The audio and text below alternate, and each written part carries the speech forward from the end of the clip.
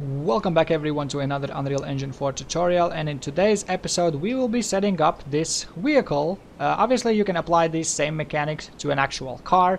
Instead, what I am using is a skateboard that I grabbed from Thunder's Sketchfab profile. He's a community member that has amazing skills when it comes to 3D modeling. The guy has made so many amazing models, so let me just real quickly show you some of them. So here is his Sketchfab link. You can find it down in the description box. He has characters, some kind of trees, all kinds of different objects like items, battery packs, outhouse. Here is the skateboard that I'm using, and it even has my logo on it. So it's me, bro. So this I really like, so that's cool for me. And then yeah, he has all kinds of items. They are all really high quality. They are low on vertices, but the visuals, as you can see, are just amazing for these models. So go ahead, check him out, leave a lot of likes, and yeah, let's get on with the video.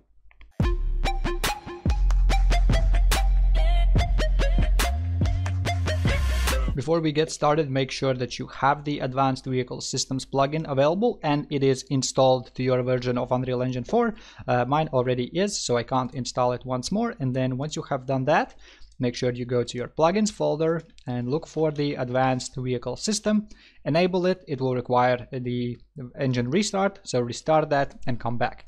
Then once we have done that, the next thing that we need to do is go to the project settings and provide some inputs. By default, I already have those over here, so I'm going to be using the move forward, which are bind to the W and S keys for 1 and -1 on the scale, so basically so we can drive forward and backwards. And also we have the move right for A and D keys and the space bar for the handbrake. So I have those set up, so that's going to be a little bit easier to set those up in the actual blueprint. Obviously you can also use the key events, but the action mapping and axis mapping is going to be a little bit easier. So let's go ahead and let's create ourselves the master vehicle. So we need a new blueprint class and just look for a vehicle or AVS, and it's going to give you the AVS vehicle once you have this plugin installed. Select that. I'm going to call this I wanted to call it Vechmaster. Let's go ahead. Let's open this up. Let's go to the event graph, and on begin play we need this begin play and the parents begin play as well. And I'm going to do this like they are doing this for the most part, just like in the documentation. I will have the link down in the description box to their documentation. You will be maybe able to find more info over there, because I'm not going to go over lights and trailer attachments and all that stuff, but you can attach trailers and do all kinds of crazy stuff with this and set up lighting and all that stuff. So first we need to start the engine. So whenever we spawn the vehicle, its engine would be already running. You can obviously set it up that you need to press a key in order to run this engine, but I'm going to start mine by default. And then I'm also by default going to set the shifter position to be in the drive. So we have this set up. Now the next thing that I want to do is create the movement forward, backwards, and also the steering. So I'm going to look for my move forward axis event, and from this I'm gonna do this one is the only one that's going to be different from their documentation, because they didn't change the shifter based on the axis input, so forward or backwards. I'm gonna do this so that it would change the shifter's gear, so that we can go in reverse once we press S as well. So from the axis value, I'm gonna check if this is bigger or equal than 0. I'm gonna do an if, and then from this I'm going to set the shifter position. So for yes, if it's bigger, then we're gonna set it in the drive, but if it's false, I'm going to set this to reverse. So it's gonna look like this, and then from both of these I will set the throttle input. And from both of these, so connect the execution, and the throttle then is the axis value. So that's going to be our throttle. Now we need the next one, which is the move right axis event. And this one is going to be a lot more simpler. We don't need to change anything. What we can do is just set steering input and then connect the axis value to the steering. Now let's set up the handbrake. So for that, I'm going to have my action map jump event. And on pressed, I'm gonna set handbrake input, and on pressed I'm going to set this to true, and on released we are going to set this back to false so that it would release our handbrake. Now we can also set up the shifting. For this I'm going to do this quite simple. All I'm going to do is basically use the left shift and left CTRL, so left control. And for this, we can then just simply move shifter position. On shift, I'm going to move a gear up, and on control, I'm going to move a gear down. I'm not going to have any actual gears. I'm going to have just one gear, but you can set up the gears. I'm going to show you where you can do that near the end of this video. So these are the main basic controls that we need. So we have the forward and reverse driving, we have the steering, we have the handbrake and the shifter. So this is all good. We are basically done in the master. It's better to set these up in the master so that we don't have to recreate these in every single one of our vehicles. Obviously we could, but it's quite pointless. So let's go ahead and let's close this off. Let's right click our vehicle master and let's create a child out of this. I'm going to call this skateboard. So I'm not going to have like an actual car. Instead, I'm going to have a skateboard, but they both will function exactly the same way. So one thing that is really important, that the skateboard and the vehicles would face the x-axis once they are forward. You will see if it gives you, basically, if it drives sideways, you will see the wheels turning the wrong way. So you might have to bring this into the model into the modeling software and rotate this. One more way how you can tell that it is off axis is by, in the child, obviously we need a camera so that we can see. So if you add a spring arm, and then if you add a camera to this spring arm as well, you will see that the camera is going to be in a different rotation. So it might be something like this. Then that's bad. So you need to then bring it into the modeling software and make sure that whenever all the values are at 0 and scaling obviously at 1, the camera should be at one of the sides of the vehicle. So preferably the back side of the vehicle. So I'm going to move this up like this.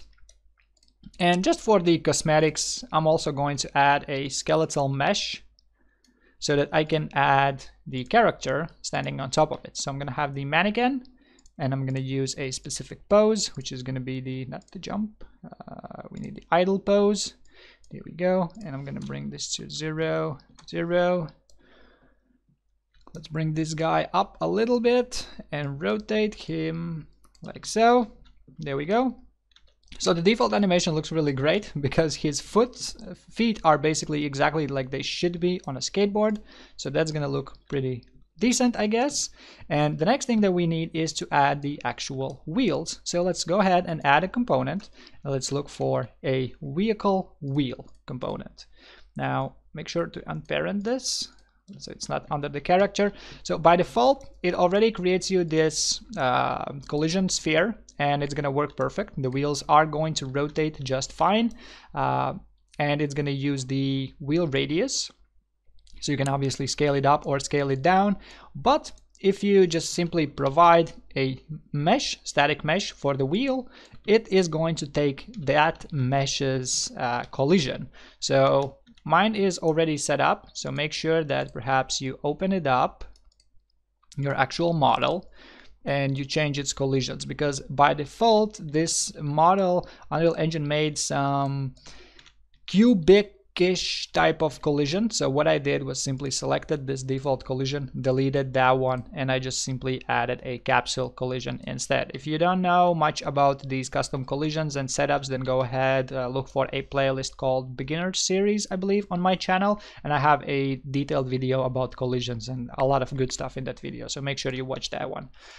So what you want to do next is actually align your vehicles with your wheels with your vehicle. So I'm going to align my wheels. So move this down.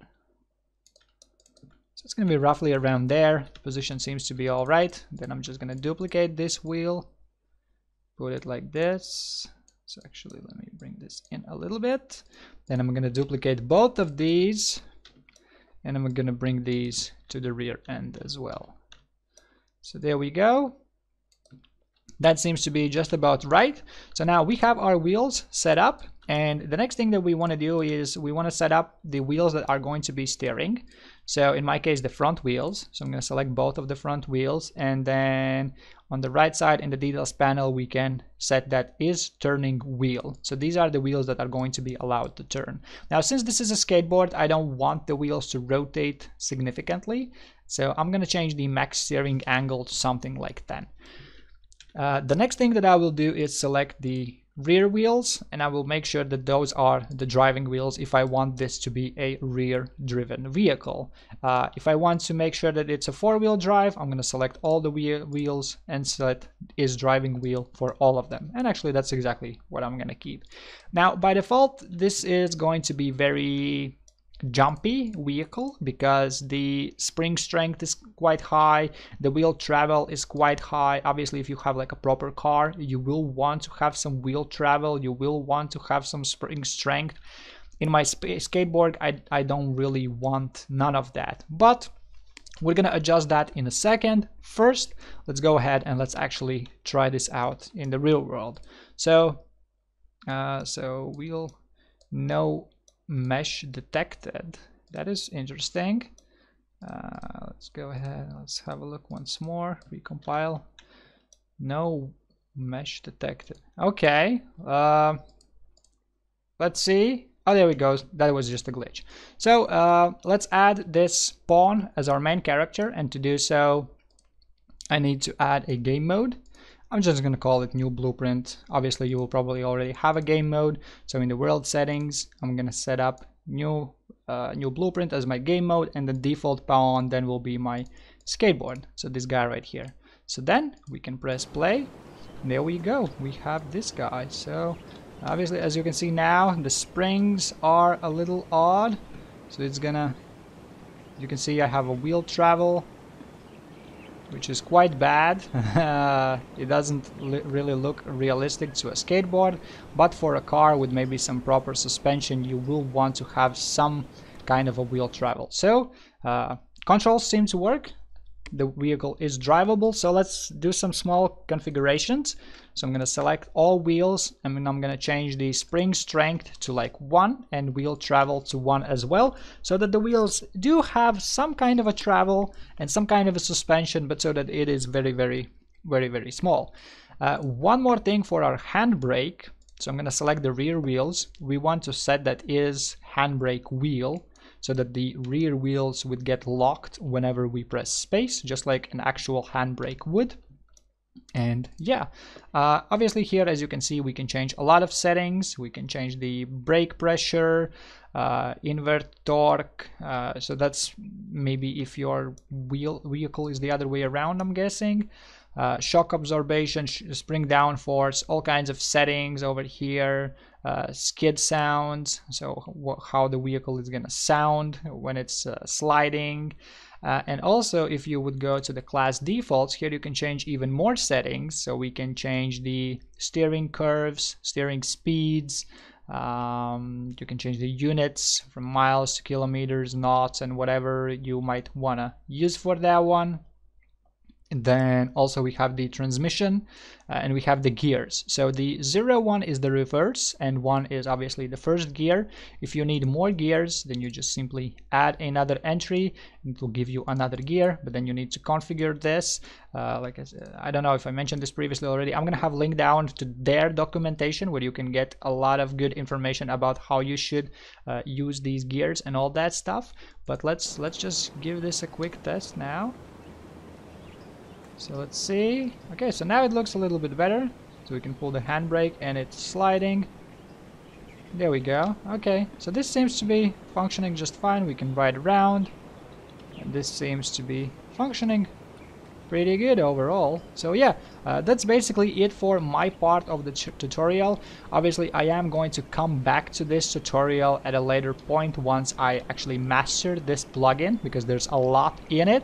And just so that you guys would know, I'm just going to show you some things that they have. So you can download a test project from them, and then once you download and launch it, it's gonna be this guy right here. So with shift obviously you can run pretty fast, and as you can see, press Q for a menu. Once you press Q, it gives you loads and loads of options, so we can spawn ourselves some vehicles.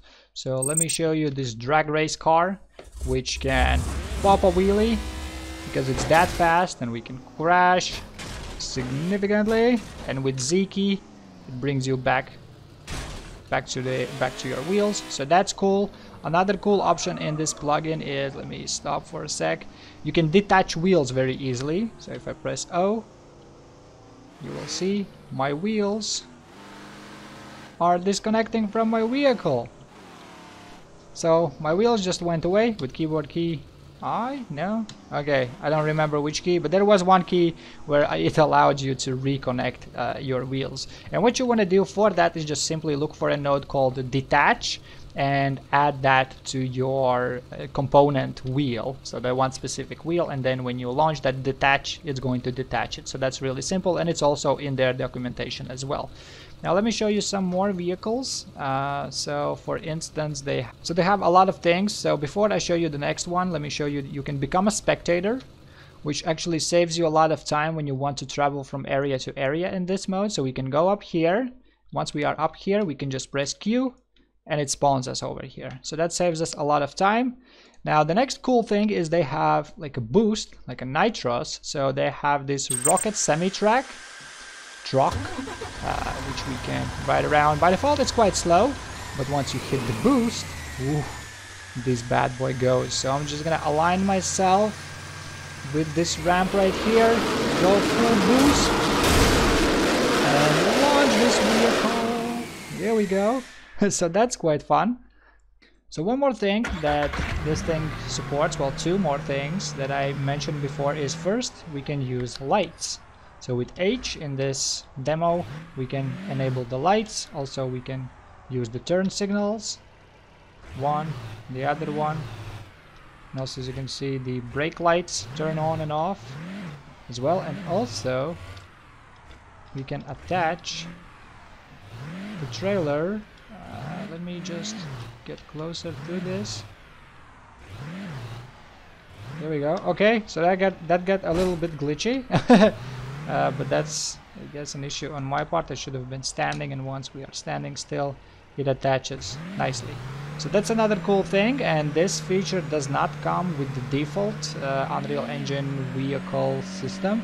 So that's another huge plus for this system. And yeah, so go ahead, grab it while it's still free, because it's going to be free only this month, and after that you will have to pay 80 euros for that, which is quite expensive. The whole thing seems very realistic as well. It's not like super simulator-ish realistic, but it is pretty darn close. As you can see, we are crashing.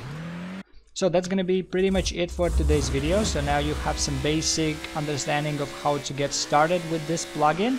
Once I personally will master this a little bit better, once I know how to make these driftable vehicles and all the other good stuff, and maybe come up with some ideas of my own, then I will come back to this plugin. I will make some tutorials in the future about more how to create more advanced vehicles as well, not just that skateboard.